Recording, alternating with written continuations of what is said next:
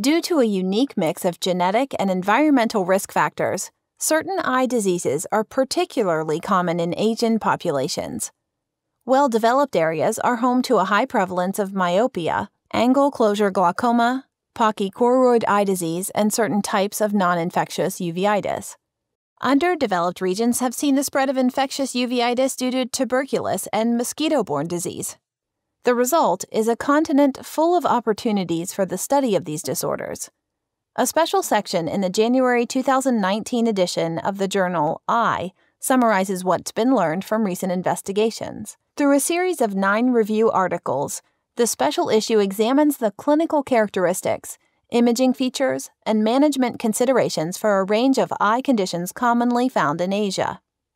One article details pachychoroid eye disease, a relatively new term describing changes in the choriocapillaris resulting from dilated choroidal veins. The authors include a discussion of key morphological features that can help clinicians recognize the condition. Another article explores the difference in the basic pathogenic mechanisms driving the development of polypoidal choroidal vasculopathy and typical age-related macular degeneration.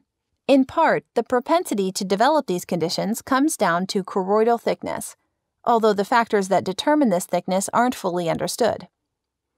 Myopia is another topic of interest. A variety of sight-threatening complications can arise from high myopia, which has made the condition a major global health problem. One article examines the strategy of using atropine for myopia control.